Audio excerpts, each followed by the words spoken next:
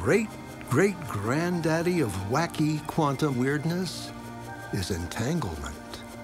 If time reversal symmetry destroys the notion of time, then entanglement crushes our experience of space.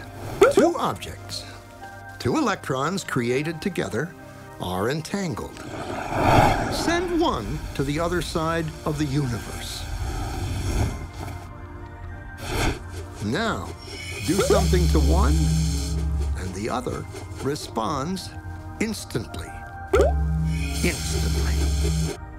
So, either information is traveling infinitely fast, or, in reality, they are still connected. They are entangled.